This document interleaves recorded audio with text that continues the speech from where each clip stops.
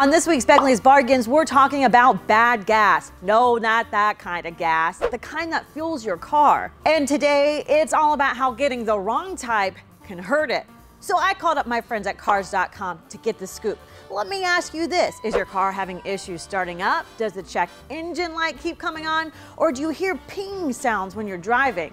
Well, if your car has ever been acting weird ever since you stopped by that one gas station on your way home, you may have received bad gas. Here's what you should know. There are three suspects: the gas refinery, the distributor, or the gas station. Most likely the gas could have been contaminated with high sediment and water content because of delivery or storage problems. There are also shady gas distributors who will downright fill your premium pump with regular gas and then charge you a fortune.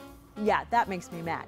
So always use your best judgment and buy from quality gas stations. And don't put your car in jeopardy by getting regular when you know your car requires Supreme. I get it, you want to save some cash. This is Begley's Bargains, I'm all about that. But the possible damage it could cost your car in the long run, oh, it's gonna cost you way more money. If you want to learn more signs and how you might be paying a fortune for gas that's actually bad, go to abc10.com/bargains.